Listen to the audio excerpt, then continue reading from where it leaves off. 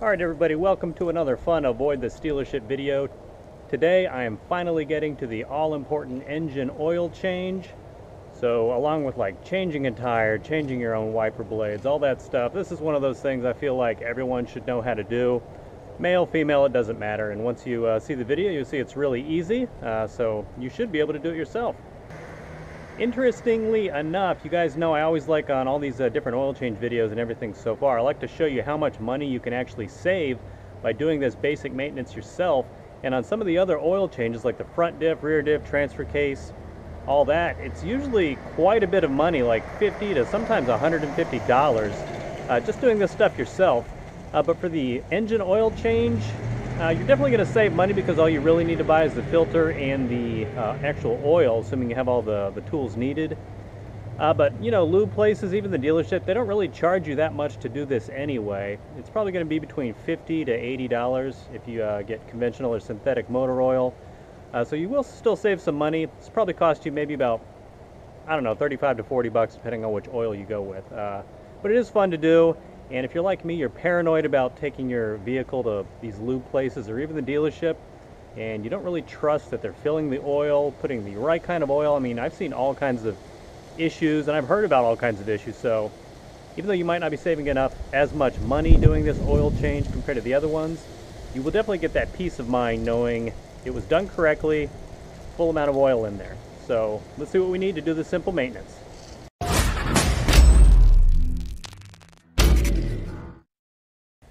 Okay, as far as everything you need to do this, obviously to begin with, you will need your oil. For my 4-liter V6 Tacoma, second gen, the Toyota recommended oil is 5W30. And they said including the oil that is in the filter, for a 4-wheel drive model, you need 5.5 quarts. So you can get these 5-quart things online. I think they're like 25 bucks, and I went ahead and got an extra quart just in case. The amount of oil needed does change just a little bit, whether you're 4-wheel drive or just rear-wheel drive, and then obviously 4x4 and all that. So just look it up on your Toyota manual. On mine, it's page 534. Next thing you need, obviously, is the new filter. I'm using the OEM Toyota filters. I will put a link in the description down below, which part number and where I got it. I think it was on Amazon, and it's about $10. It's always good when doing any kind of oil change to have some kind of super absorbent cloth rag, just in case you spill anything. Always good to have some kind of gloves handy, just to keep all the oil off your hands in case you get a little sloppy. You will need a 14mm socket and a socket wrench. I also like to use a sort of mini cheater bar like this when doing any of these, removing any of these bolts that are under the car that just remain static for a little while. Makes them definitely easier to get off, especially considering you're usually lying on your back and it's some weird angle. Also, with regards to removing a bolt that's just sitting under your truck, getting all kinds of crud and corrosion on it, it's always good to have some PB Blaster on hand. You probably won't need this as much for the engine oil, since that is removed much more often than, say, your front or rear diff or the transfer case, but it's always good to have some on hand just in case. And if you do need it, I just recommend spraying it on there a day or two beforehand just to loosen it up. Of course, you will need an oil funnel to pour the oil back into the engine without spilling it all over the place. You will need an oil pan to catch all the oil, of course. And then to keep things nice and clean when you are removing the oil filter from the top of the engine block, I recommend getting some kind of a HVAC or just pretty much any kind of a hollow tube. I think this is like $5 at Home Depot or Lowe's. It's 5/8 of an inch thick, and you will see how I'll be using this in just a second. Okay guys, so a couple quick things to point out before I actually let the oil out. For point of reference, here is your front cross member. This is your front differential if you have a 4x4 obviously. And this is the bolt we will be removing to drop all the oil. If you do have a front skid plate, whether it is the TRD one or one of the aftermarket ones, most, if not all of them, do come with some kind of hole right under this. So you can actually do your oil changes without removing that front skid plate. Just so you guys can actually see what I'm doing, obviously, I did go ahead and remove mine.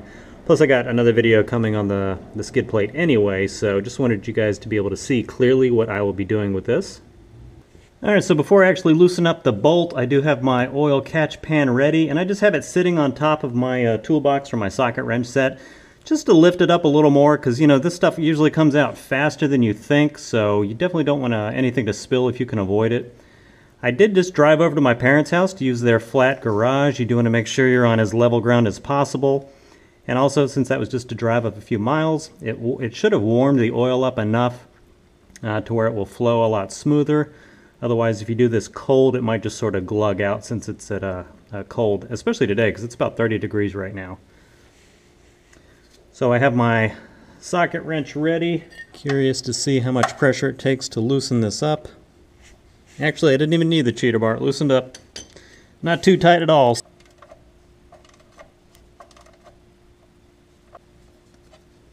One quick thing to point out also, if you are doing this with your skid plate on, obviously you will need a deep socket, 14 millimeter, to get in there.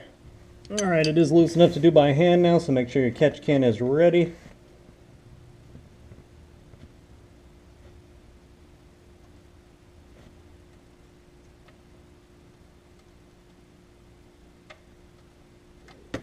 And there it goes. Good thing about this one compared to some of the other oil changes is this is directly straight. It's a straight drop. The other ones come out at an angle, and they usually come out at an angle you're not expecting. So it's really fun with that oil spill. You see right here, this does have a washer on it. It's always good to inspect the washer just to make sure it's not deteriorated. My truck only has 37,000 miles on it, so it should be good. Go ahead and clean this off. And obviously you just let that drain as long as it takes. Shouldn't take too long, maybe just a few minutes. Alright guys, so my oil is just about done draining. Here is the factory oil plug. You can see the washer on the bottom. Looks perfectly good as you would expect. This is pretty hardy, so I wouldn't expect that to deteriorate pretty quickly. You can reuse this, but you know me, you know I love mods, so this gives me a chance to show you guys the famous Fumoto drain valve. So what this does, you can see it screws right back into the factory location, and this makes it very easy to do, and very clean to do your oil changes next time. They do make these. This part is actually called the nipple. I'm not making that up. And if you get this, they also send you some plastic tubing, so you can just put that around the top, run the tubing directly into your drain pan so it eliminates the risk of any spillage. This is the switch, so in the closed position, I'm not sure if you can see, you just push it out to the right and then down, and I'm not sure if you can see it open right there. Also, in case you are paranoid, which you may be rightly so, about anything bumping this while you're off-roading and then dumping all of your oil, that would be a one-of-a-kind, like terrible luck for it to actually bump it and then slide it down to open this thing. So by design they make it so it's the chances of that are slim to none. Plus, the way this is tucked up in there, it's pretty safe, especially if you have a skid plate, obviously. But they do make these little tabs also to actually install this little fail-safe. You do it so the Fumoto is pointed towards you if you have the nipple facing down. It is sort of tight to get on there, so you just press it until it snaps right into place right there. And you are done. I will put a link in the description where I got this, just the Fumoto website in general. I believe there's another brand of these, not Fumoto. I can't remember what it's called, but it does a very similar thing. And I want to say this is 20 or 25 bucks. Just kind of a cool feature to have. Everywhere I've seen people talking about these, I have not seen one person say they did not absolutely love it. So that is a mod you might want to look into in the future. So I will obviously be reusing this instead of the factory oil plug. Okay, you can see the oil's just barely dripping out there, so I'm just going to wipe it off and then hand tighten the Fumoto valve in there.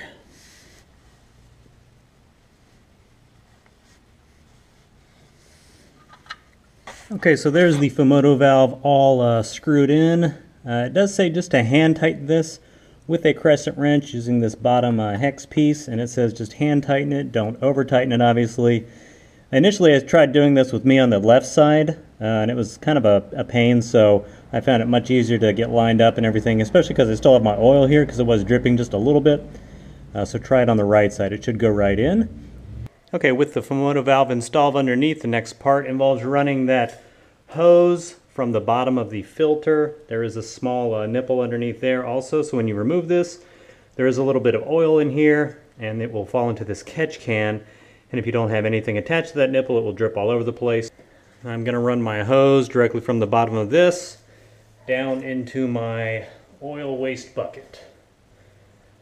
And the hose I got is kind of stiff, so I probably recommend getting something a little smaller, more pliable. Okay, you can see I've got the hose run directly into my waste collection bucket. It is attached to the bottom of the filter right there, and mine's pretty tight. You may want to put a clamp on it if yours is a little loose, obviously. Next step may involve using a tool I did forget to mention in the beginning. These are called filter removal tool. So you will simply grab the filter and loosen it up, twist it counterclockwise. You may or may not need these. You might be able to get it by hand, but it does start moving pretty easily, you can see. These are like 10 bucks. Definitely good to have in your toolbox. Okay, so now that the filter is loose, I've got a couple paper towels I'm going to put on the bottom as soon as I lift it up to minimize the mess. Obviously do this slowly. You can see, hopefully you can see, I'm blocking the light there, you can see it leaking out. So I'm going to go ahead and let that leak out. I don't want it to overflow, obviously. I'm not sure how many ounces this will actually hold. It's enough to warrant a little caution though. Just let that drain out.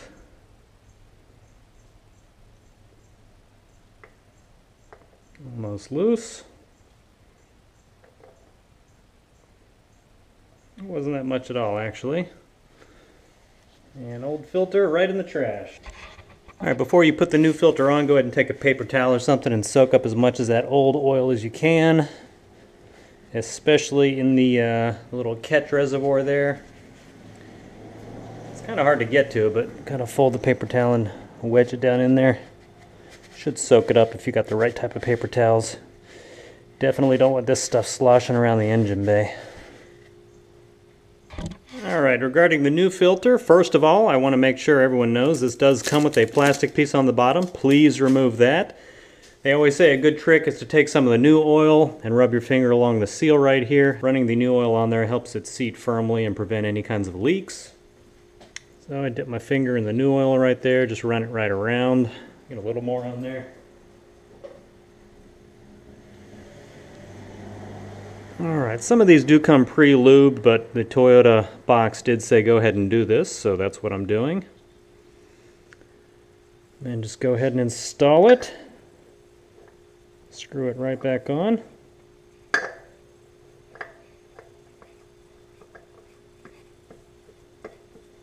And go ahead and get this hand tight. It does to go on nice and smooth.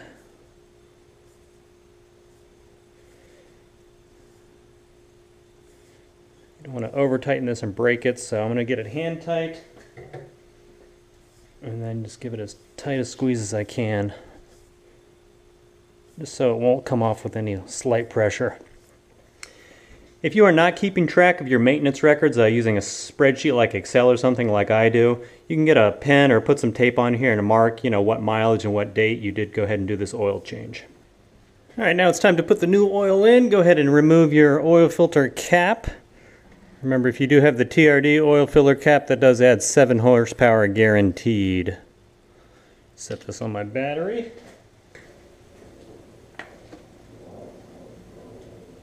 I like to use the long one just because it's a little easier, because the angle's weird once you're holding one of these big 5-quart things. So, time for the pour. Make sure you're grabbing it just in case.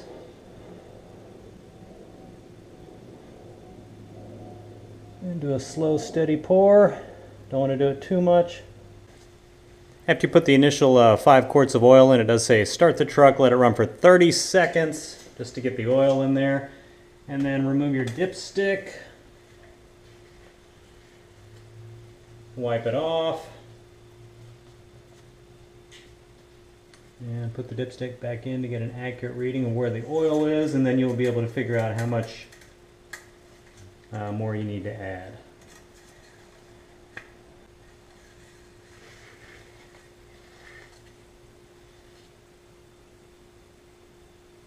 Mine, I'm not sure if you can tell, it actually looks like it's about halfway up between the two marks. So Okay guys, after you put the correct amount of oil in your truck, you are technically done, but you may or may not have a check engine or, maintenance required light on your dash.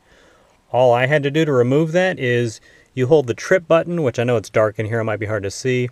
It's the button you press over here on the right side that changes all your, your odometers and all that. So you hold that in and keep it holding. Put your key in the ignition and turn it into the on position. Do not turn the truck completely on. And this will start beeping. And for me, as soon as it stopped beeping while I was still holding the trip button, the warning light went away. If yours does not, while still holding the trip, turn the truck off, keep holding the trip, and then turn it back into the on position, and it should be taken care of for you. Okay everyone, thank you for watching the video. If you have made it this far, then you have successfully avoided the stealership. Give yourself a pat on the back for saving a little money you can spend on other sweet Tacoma mods, and for taking the pride in working on your truck yourself. Really the only thing left to do is, if you have a waste collection thing for your oil like I do, take it to any auto parts store and they will recycle that for you and empty that out for you. Go ahead and check out my other Avoid the Stealership videos, which I will go ahead and link above. Thank you for stopping by. If you have not subscribed, please consider subscribing, comment below, and hit the bell notification so you're notified every time I upload, which is twice a week. And I will see you in the next video. Have a great day.